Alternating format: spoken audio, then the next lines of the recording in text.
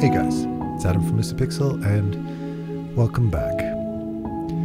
Now, if you look back at some of my content, in fact, a lot of my content, being my art talks, one of the things you might notice is that I, more often than not, focus on my failure rather than focus on my success.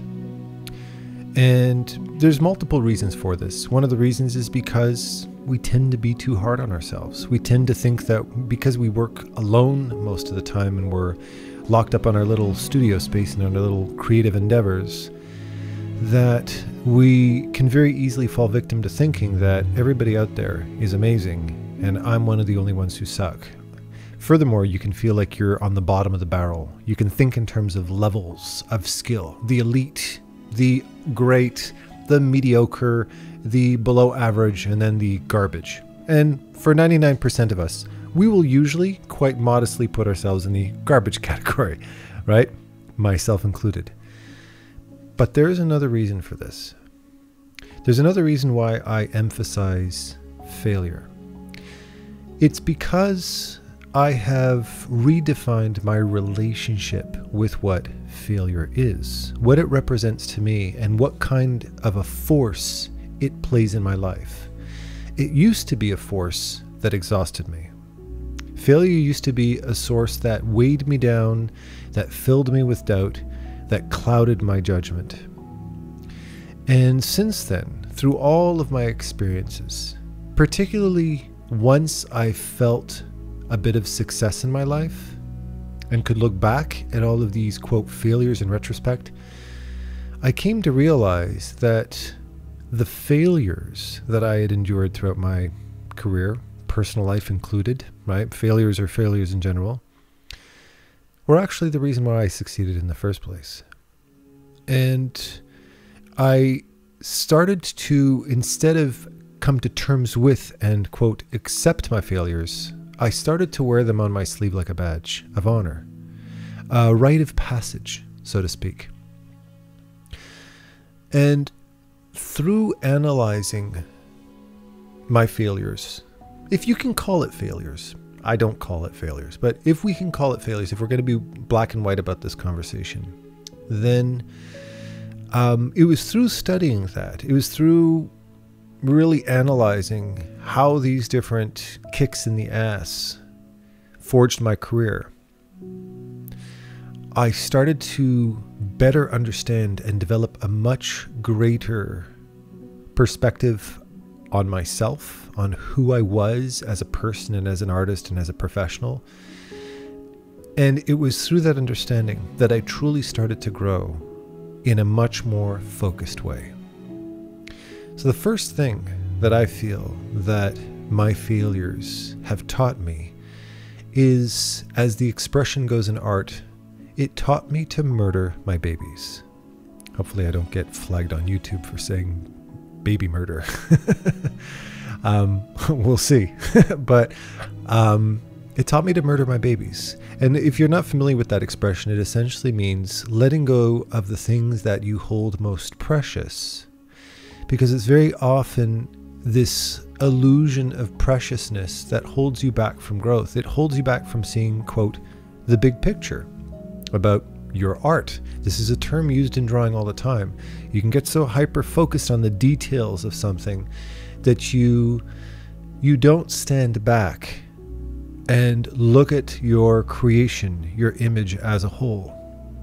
So even though you've noodled around in this tight little area working out these details, when you zoom back, the image has not necessarily improved as a whole. And when you learn to let go of this, you stop carefully sewing around with fine thread around little mistakes. Instead, you can make much bolder, more confident changes that help to push your artwork forward much more efficiently, help you to make changes that are much more substantial, and help you to focus your priorities in the right place. The exact same thing applies to you. The exact same thing applies to your artistic career. And I'll give you a good example of this. I grew up, as I've mentioned time and time again on my channel, I grew up from a very young age, I'd say from probably from the age 10, 11 onward, which is really, really young. I grew up with this dream of being a, quote, Disney artist. I was completely enamored by Disney art, Beauty and the Beast and Tarzan and Aladdin and all of these films. I was so connected to it, and I was so in love with Disney art that I really developed this single-minded obsession to become a, quote, Disney artist. And I had this, it's very interesting. I've always kind of had this tendency, which you probably will relate to as well. I'm sure that you can relate to this. When you feel a passion for something, when your heart connects to something that you do, you don't really question whether or not it's ever going to happen. You kind of know it will, and it's just a question of time and effort and focus until you eventually get it. And I, with a single-minded focus, pursued an art career and an art education with the single-minded focus of becoming a, quote, Disney artist. This affected my school choices. This affected the type of artwork that I produced, as it might very well influence yours. Maybe your influence is John Kricfalusi, who did Ren and Stimpy. Maybe your influence is Chuck Jones, who did Looney Tunes. Maybe it's Milt Kahl. Maybe it's Fritz Freleng. Maybe it's Rebecca Sugar. Maybe it's one of these. Maybe it's one of these artists, and you become so seduced by and influenced by this that this very much defines you growing up, as it did for me. And then, as I mentioned many times in the past, that I got my education. I was ready for the market, and I got my first job working as an animator, which of course was nothing close to being a Disney artist. I did key poses and key animation for a 3D CD-ROM game for a company called Lotto Quebec, who do like all the gambling shit for Quebec, essentially. They employ a lot of people because they got a lot of money. And I did that kind of stuff. And I had fun, whatever. But I still had this focus. I'm still going to be a Disney artist. And then 2D studios just started to belly up, and there was no work available at all. And I realized very early on in my career that I got a very big heartbreak very early on in my career. I ain't going to get a job. And if I do get a job, it's going to be very entry level. I'm going to be at the bottom of the barrel, and it's probably going to take me a very long time to get it. And like most adults, like most people growing up, I wanted independence. I wanted to be able to get my own place, move in with my partner, and be able to provide for myself. So this dream immediately, it's the moment I went, I'm ready to go. It's like the green light goes off and everybody falls on their face. It's like I remember watching this one video where, you know, the green light goes off for these cyclists, and the door that blocks the bicycles, that prevents the bicycles from going, didn't quite open, and all 8 of the cyclists just went flying over the handlebars of their thing. That's what my career felt like. I felt like I was full of energy. It took me like 20 years of my life to go, and green light, and I fall on my face. That's literally what it felt like. And that was the first time my career kicked me in the ass. It said, oh, you've got dreams and aspirations. Oh, that's so sweet. And then Mother Nature elbows me and I go flying off my bike. That's basically what happened. No pity, no remorse, no conscience, just deal with it. And I, at the time, felt completely defeated by that, because I had put so many of my eggs in this one single basket that once somebody took that basket away from me, I felt I had lost all of my sense of direction. My sense of direction was far too linear. So I learned 3D. What else am I going to do? It's either that or go back to school and get a degree in accountancy, which ain't going to happen. So I decided to learn 3D. The next best thing, I guess, right? And you know, it served its purpose, and yeah, it did get me jobs, and yeah, it did ended up getting me opportunities as a director, and all that's great. You know, gave me opportunities to work in big games and big studios, and that's all great. But I wasn't emotionally fulfilled doing this kind of stuff. Directing was okay, it's fine, whatever. But like, it wasn't me. It wasn't the capital A Adam who grew up being this aspiring artist. It wasn't my foundation. It wasn't my core. It was just a job. But that was a lesson. At the time when it happened, I felt like it was a kick in the ass. At the time, I felt like my dreams had evaporated in front of my eyes before I even got a chance to realize them. But what it was teaching me was, no, life is a fight. And if you know anything about street fighting versus choreographed, or not choreographed, but like, you know, MMA fighting, it's a different type of psychology. When you're in the ring with a professional, there's professional rules, there's professional etiquette. You know, there's a referee.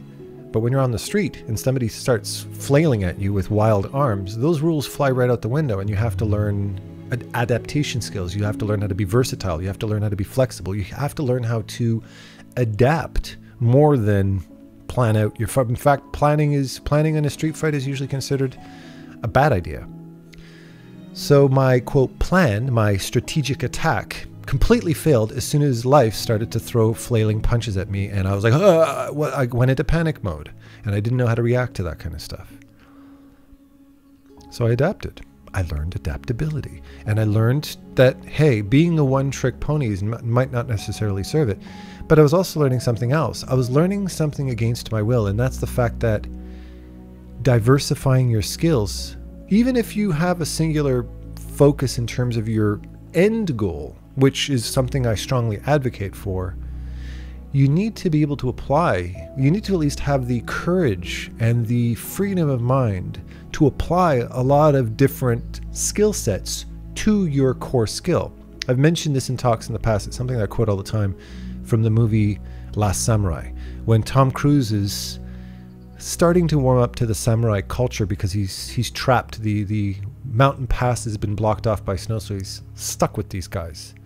And he's walking through and he starts to pay attention to their lifestyle, and he realizes how everything that they do, be it agriculture, love, architecture, fighting, philosophy, all of these different things tie into one single core, the art of war, the art of fighting. But everything feeds into that. And I realized 3D, as reluctant as I was, as much as I felt forced to make change, as the expression goes, true change doesn't happen until you're on the brink, that I adopted this new skill. I adopted a new skill that I realized in the long run would help me to reach out to different communities, help me to reach out to different career opportunities, help me to implement principles, techniques into 2D art that I never even would have fathomed had I just been a one-trick pony 2D artist. And I am forever grateful for the lighting and fabric and particle effects and camera lenses and all of these, and camera movements and all of these different things that I learned through 3D and through other people who knew 3D, who educated my 3D work. And I went, oh, I learned this about camera moves. Don't go too crazy with your camera moves. How to focus, how to get the eye level of your camera to match up with the focal point of your thing, and what kind of lenses to use in different types of situations. Are we going to use ultra wide or telephoto or standard lens? I started to learn all this kind of stuff back then. Now fast forward later on in my career, other times I got my ass handed to me, where I did get jobs in 2D art, and I was working at a decent sized game studio, working as a concept artist and illustrator. And one of my directors, one of my direct superiors, who I worked right next to, his desk was right next to mine, literally ripped off my work right in front of my face, in front of their clients. And I'm sitting there going, you out of your damn mind? What are you talking about? That's your work. That's he sat down at a table and he says, yeah, these are some of the concepts I did for this game. And I went, I beg your pardon? You never touched those, that's 100% my work. What the hell are you talking about? He wasn't even directing that project. He just was the one presenting the info. He took full credit for it. And I said, that's not my work. That's not your work, that's mine. And he looks at me and goes, Adam, if there's a problem, you can leave the room. He knew damn well what he was doing. And he knew he had the support of the other douchebags who he worked with. It was like it was a boys' club. Everybody was they made this little clique. They all smoked cigars on their lunch break together. I'm not getting in on that. And what happened to me there? Well, I took it to HR, to human resources. And I said, listen, This guy's stealing my work. And I know it wasn't HR's first time ever hearing this, because I found out after the fact that he'd done this to everybody in the studio. He stole people's work all the time. Now, long story short, if you want to talk poetic justice, this guy hasn't found a decent job in the last 20 years. So good riddance to bad rubbish. What goes around comes around. But at the time, I felt really screwed over.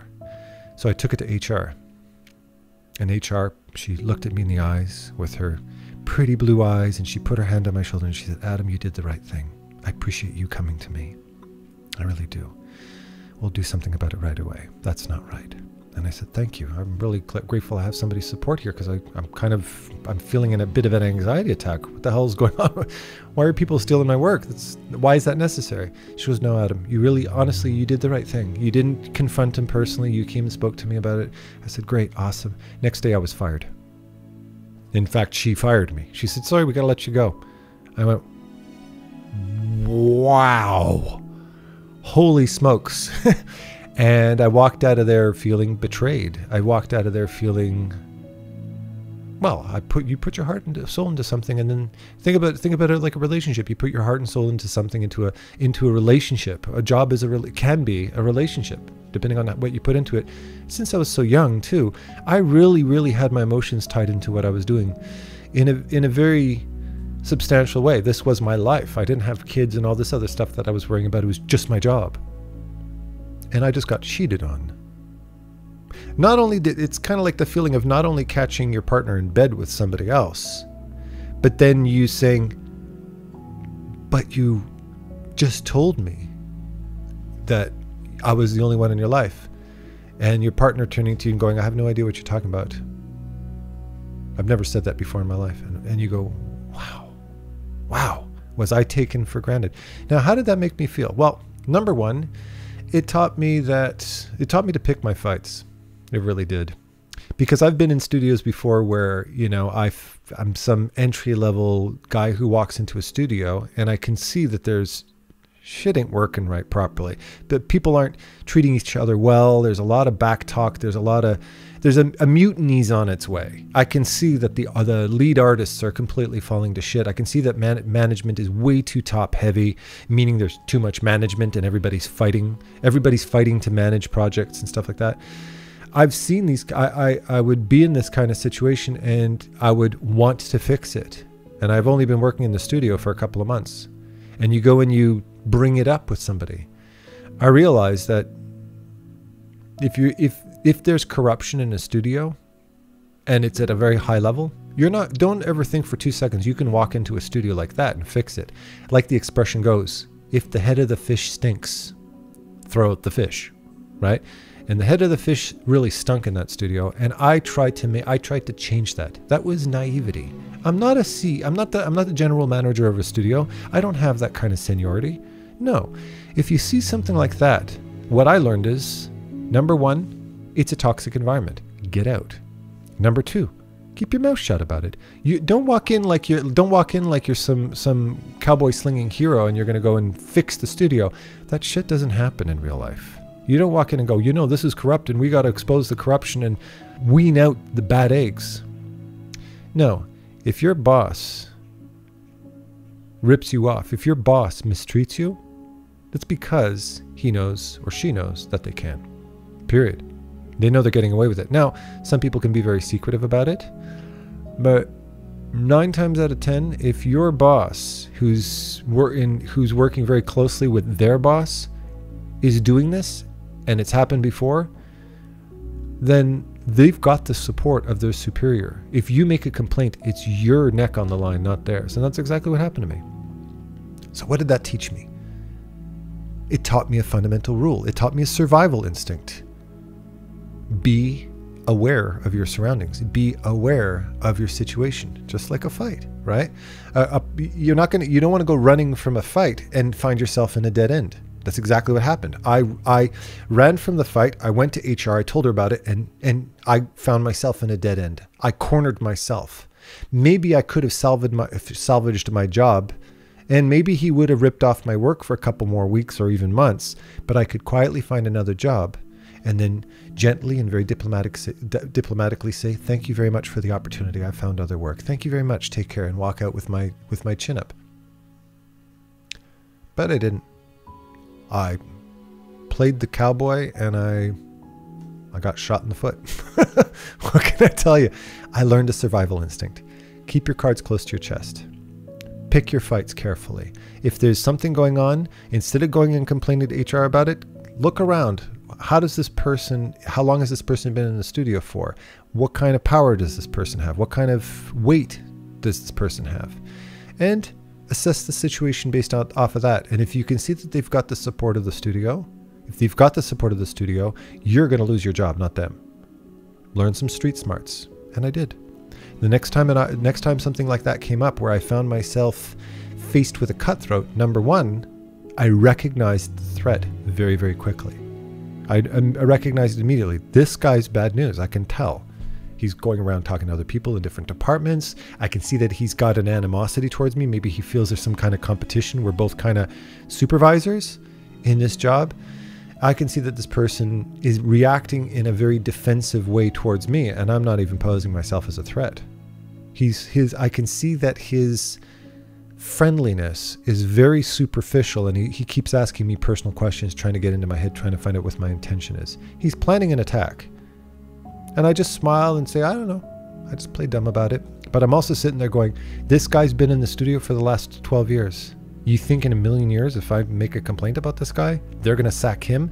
That guy's responsible for 5 projects in the studio. If I say anything, it's my ass on the line. I learned that from my mistakes, from picking my fights poorly. So what did I do instead of that time? I played it out. I didn't say anything. I just, whenever he asked personal questions about my life or about my work or whatever, I just said, I don't know, you let me know. And when the shit started to hit the fan, I just very gently just found myself something else, and then I thanked them very much for the opportunity. I don't really feel I fit in here, but I think you guys are wonderful, and I really appreciate the opportunity, but I've got another offer somewhere else. So yeah, thank you very much, and take care. I walked out without being poisoned by the toxic environment. I learned my mistakes, and I didn't have to pull a single punch. Now, could I have misjudged the situation? I could have, but I had enough experience through my mistakes in the past to be able to assess the situation, as would you in any, quote, survival situation. First time, you panic, you freak out, you think I'm going to do some 360 kick and knock the guy out, and then the guy smacks you in the face and your whole strategy goes to the heck and you get your ass handed to you, right? That happens. We all have to deal with punches. This is how we get better. This is how we learn how to be professionals, is by understanding the fundamental rule about a fight. If you're not walking into that fight ready and willing to get punched, then you're not ready for the fight. And the last point that I want to make, if you're gonna walk out of this with any takeaway, I want it to be this. What mistakes do is they chip away at your illusions. They chip away at your false impressions of what a true career is, what it means to be a true professional, what it means to find your path. I grew up with the illusion of being a Disney artist. And when that Disney artist opportunity at the time didn't present itself, when somebody just came in, when Mother Nature came in and said, nope, that's not going to happen, find something else. And I was forced to walk away from that. It forced me down multiple different paths. It forced me down the path of 3D. It forced me down the path of flash animation. It forced me down the path of Premiere and video editing. It forced me down the path of photography. It forced me down the path of videography, and then learning about lenses and learning about lighting and learning about audio. It forced me down all of these different paths, some of them being forced, some of them being, hey, I kind of like this, let's keep doing it, aka my YouTube channel and what I do on my YouTube channel, video and photo. It forced me down these paths, and I realized that it took every one of those unique skills for Disney to recognize me and say, hey, would you like to supervise our animated show? And I went, I beg your pardon? I had, at that point in my life, given up on Disney. I realized that my life had moved on to other things, and I found things in my life that I enjoyed more, that brought me more fulfillment, that brought me more artistic satisfaction, that brought me more career satisfaction, that gave me a better sense of purpose than just being another Disney guy, being another Disney animator. But then Disney said, hey, we love your mix of skills and all of these management opportunities that you've learned along the way. Would you like to work on our show? And my reaction wasn't, oh my God, my dream came true. My response was, yeah, I think that'd be a great opportunity. I didn't walk in as a fanboy. I walked in as a professional. And I said, yeah, cool. I think that'd be a great opportunity. And it was a great opportunity. And in so many ways, that working on that show was a huge learning experience. And it was fun. But it wasn't entirely me anymore, was it? I mean, look at the artwork I do now. It's come a long way from being a Disney artist. And you can look back at the last 10, 12 years of my artwork on my channel. You can see the evolution that my art has taken to get to where I am today. It was a great opportunity, and I'll be forever grateful for the fact that I got to work on a Disney show.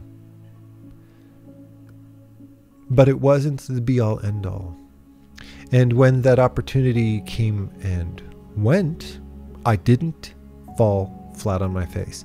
I realized what a terrible position I would have been in if the only thing I was ever good at was Disney. And then if Disney rejected me and I lost the job, it would have been devastating to my integrity. It would have been devastating to my sense of self. But instead, it was well, shit, it didn't work out. But you know what? We've got these other opportunities. I ended up becoming a teacher. I ended up starting my own school. I ended up starting all this stuff, and I'm loving my life. My life now my life is my greatest work of art. It is an embodiment of everything that I love. Like Brad Bird said, I use every single part of the buffalo to be who I am as a professional.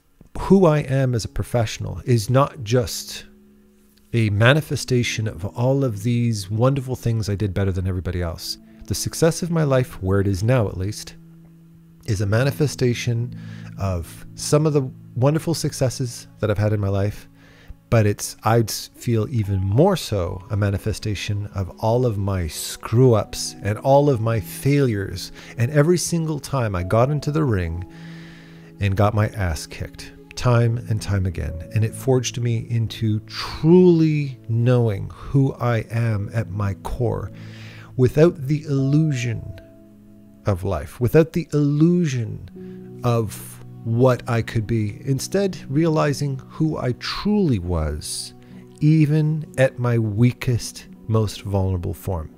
And it's that self that has followed me till today. It is that self that is a lesson that has proven to be the most reliable source of inspiration and guidance and focus in my career. And hopefully it will to you too.